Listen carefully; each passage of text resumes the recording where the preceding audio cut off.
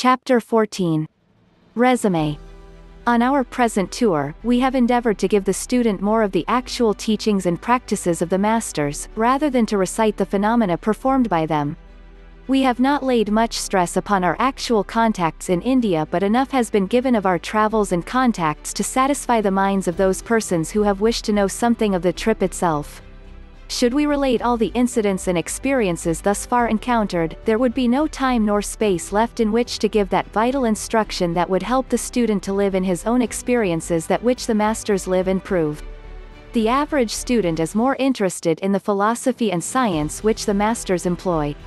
It is only through such knowledge that the individual may know how to proceed in attaining his own mastership.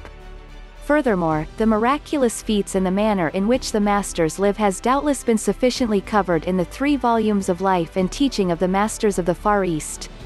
This trip has yielded us much of practical knowledge, and it is our purpose at this time to review the main points in order that they may stand out in the mind of the student.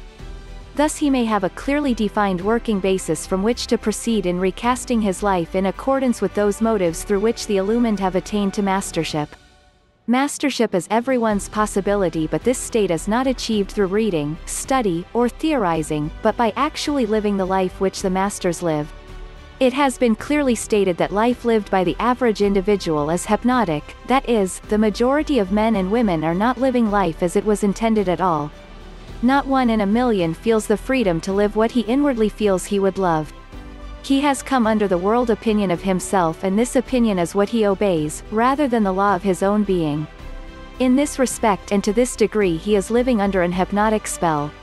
He lives under the delusion that he is a mere human being, living in a merely material world, and only hopes to escape it when he dies and goes to what he calls heaven. This is not the determination intended in the plan and purpose of life. Obedience to one's inner nature, the expression of life as he instinctively feels it ought to be expressed, is the very foundation of the life which the masters reveal as the only true mode of living. Now, the difference between the teachings and practices of the masters and those of fakirs is that the fakir only intensifies the hypnotic condition of the mind. Further, false and material pictures are so impressed upon the sensitive minds of people that they are thrown into further states of hypnosis. The masters say, that which seems external exists not at all, by which they mean that it is not what appears that is the reality of life. The reality of life is that which moves out from the very center of one's being.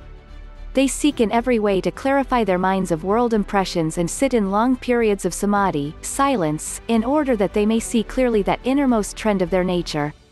Then their next attempt is to live in thought, word, and act that movement which they have discerned within themselves. True mastery is living the instruction of the inner teacher, the inner self, and not seeking the opinions of the world. Nor does the method of the fakirs differ in any large measure from much of the teaching and practice of the metaphysical world of the West. The gathering of thoughts from teachers and books, building them into the conscious nature of one's being, is to establish a false determination which is largely hypnotic. The mere making of one's consciousness over according to thoughts evolved by others' minds is to impose a false condition upon that individual. To manipulate the body, the affairs, or to concentrate within the body to awaken its centers or functions is only to throw the individual further out of the true determination of life, and the last state of that man is worse than the first. Instruction received from the without must be taken into the mentality and assimilated, analyzed, checked with the deepest facts of one's own inner nature in order to determine if it be true to the self. One best consult the self first and gain his outer knowledge thus at first hand. The first method is slow and retarding to one's progress, while the latter is swift and freeing. Notice the difference when you act according to someone's instruction and when you obey what you instinctively feel to be the right thing to do. This of itself should teach us that the way of life is from within out. The forces of life are silent, and that is the main reason for the silent nature of the masters. That is the way they keep in harmony with life itself. Even our scriptures teach in substance that a multitude of words is not without sin. Only when we speak in harmony with what we inwardly feel do we let ourselves out into complete harmony with the true determination of life. Have you not noticed that when you speak what you feel, just as when you do what you feel is right, that you are free? Also, when you speak that which does not meet with the sanction of your innermost feelings, you feel you have limited or bound yourself. This is the philosophy of non-resistance propounded by Gandhi and which is prevalent in Hindu teachings. Christ emphasized this teaching. When you speak or act in a manner that is out of harmony with yourself, you create resistance, and that resistance is the influence of hypnotic practices. It contracts the nature of man and keeps him from expressing what he truly is. Not only does this resistance occur in his own nature, but, when brought to the notice of others, they further add to this resistance, and by this practice the whole world is kept in darkness. The Father who sees in secret rewards thee openly. No one resents the radiations of pure joy, even though they may be exceedingly sad, but try to talk them into joy and they resent it. Tell a poor man that he does not need to be poor and he is likely to resent it and will offer all sorts of excuses in defense of his poverty, but bring him under the silent influence of abundance and his very soul expands. Try to separate two men who are fighting and they are likely to attack you, but radiate a sense of peace from your own inner nature and they are more than likely to catch your sense of peace and cease fighting. The doctrine of non-resistance is not passive but is a dynamic radiation of the inner self. Social reorganization and economic reform must emanate from the awakening consciousness of man. One cannot legislate or lay down rules that will govern man when under a spell of hypnosis. You cannot organize men's thoughts and motives until they conform to each other. It is in this realm that all differences arise. One man is selfish, another is unselfish. One is successful and another is a failure. One has unusual strength and ability, while another is weak and incapable. One thinks only of his material welfare and another thinks only of his spiritual welfare as entirely divorced from his outer nature. How can such diverging thoughts and feelings be organized into an harmonious mass? Only in man's innermost nature is he identical with his neighbor in thought and motive, and only through bringing out what is within can there be peace and harmony in the earth. It is that which moves in man's innermost nature that is identical with the great universal mind or God. The law of God is written in your inward parts. Mastership is bringing to the surface what is buried within. This is brought about only through deep meditation and consulting with the self, which is the only master one can ever find that will lead him to the goal of life. Overcoming is all a matter of learning to drop all seeming conditions of mind, body, and affairs and to begin life over again at its beginning. Start with the idea that you are that self which you inwardly long to be, and so devote yourself to being that self that everything else is forgotten.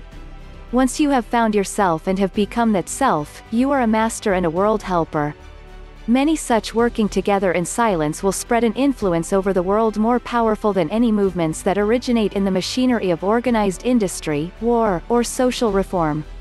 The effectiveness of one's life is not so much in what he does but in how he does it, and how he does it is determined by the degree of himself he has discovered. Merely speaking words and relying upon the power within them or the vibratory effect of the word never helps man to become a master.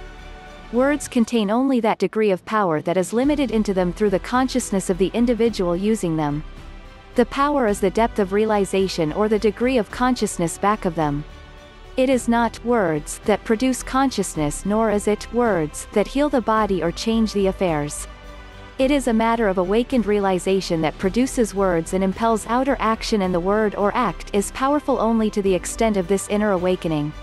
The result of speaking or acting from outer motives not only produces an hypnotic condition of mind but gives rise to the notion that there are two opposing minds and, carried on, seems to divide the mind into many separate actions. Mind as a unit and moves as a unit, and what seems to be dual-mindedness is only a dual set of ideas, one set evolved from outer impressions and one set originating in the natural state of mind as it originally moves. The mind is completely unified and harmonized by denial or rejection of every thought and impulse that does not spring from one's innermost nature. This clears up the entire stream of consciousness and leaves the individual free to think and act as he should in perfect harmony with the universal mind. This is the very essence of mastery. Speaking and living in this oneness without sense of division is the greatest gift of man, for he was given a sound mind, according to the scriptures. In other words, he was started out into being in perfect oneness with his source, he was sound, whole, and Jesus said he must return to this state of sound-mindedness. Tarry at Jerusalem until the Holy, whole, Spirit comes upon you, or until you return to that sense of oneness with the universal mind. Spirit is cause, and when man returns to cause, his source, he becomes whole and sound. He is not only sound in mind but sound in body, and his affairs become sound, for his entire being is united into that great unity which is the essential nature of all things. It is the soundness or oneness of all things in and with Source. Soundness or unity cannot mean anything less than the whole. It cannot refer to any individual or part of the whole. It must refer to the oneness of the whole. Everything is a center of unity, or a center where the oneness of all things must be preserved and manifest. To localize or segregate any fact is to take it completely out of its nature and to lose its meaning altogether. When Christ spoke, "These and greater things shall ye do," or when Emil said, "You can do these things just as easily as I can do them," they were speaking from this consciousness of the only true unity, the soundness of the individual in his relationship to and with the whole. This life of oneness is the life of the Masters, and anyone may live that life if he will drop his alliances with institutions and religions and races and nations and accept his alliance with the universe. This is the Ark of the Covenant, which enabled the children of Israel to succeed, but, when it was lost, they failed to gain their liberty from opposition. All separation is purely a matter of individual hypothesis. One cannot really be separated from the whole, for he is created within it, is a part of it, and is like unto it. Love is the great unifier in the consciousness of man, and to keep oneself always in an attitude of love is to progress toward oneness. It is the only preserver of life and health and ability. One need not try to love everybody, but he must eternally seek to keep his nature whole through the increase of love. When one's nature expands in love, he will sooner or later find himself in a loving attitude toward all men, and, in this attitude, he not only lifts himself but all those around him into that same oneness. There are no divisions in an awakened sense of love. One does not gain mastery or illumination by going to India and sitting at the feet of a master. One gains mastery by listening to the deepest facts of his own nature and by obeying what he there learns. There is no help that is needed that is not available instantly if one but turns in this direction and proceeds from this fact. All the power of the universe is back of every high motive, every true impulse that stirs in man's inner nature. It is like the germ of life within the seed, and all the forces of nature move to bring it forth into its full expression of all its potentialities. This is the manner of the Masters, and their instruction is always that you must be true to the self, live the life of the self, express what is inherently true until you are outwardly what you inwardly long to be. When man returns to this motive of life, all that there is in the universe begins to move in upon him, to manifest itself through him. Not only must man have the intelligence to direct him and the power to do that which is to be done, but also the substance that nourishes and supports him in the doing. There is no lack, except in the realm of hypnotic ideas that have clouded his mind from reality. Back in his native oneness, where he consciously receives what the universe is pouring out upon him, there can be no lack in any phase of his being nor in his affairs. The quantum theory is the approach of science to this basic fact of life, and there can be no true science, religion, social structure, or successful living outside the undefeatable and indissoluble oneness of all things. This is the road to mastery, the life of the Masters, and the only true life there is. It is to be found just where you are, in the secret places of your own inner nature. The Masters teach that liberation is to be found in this and in no other way. Christ, speaking in the man Jesus, said the same thing when he said, "No man cometh unto the Father but by me." The same Christ in you speaks the same message to you. Your only contact with a master is through the mastery of yourself.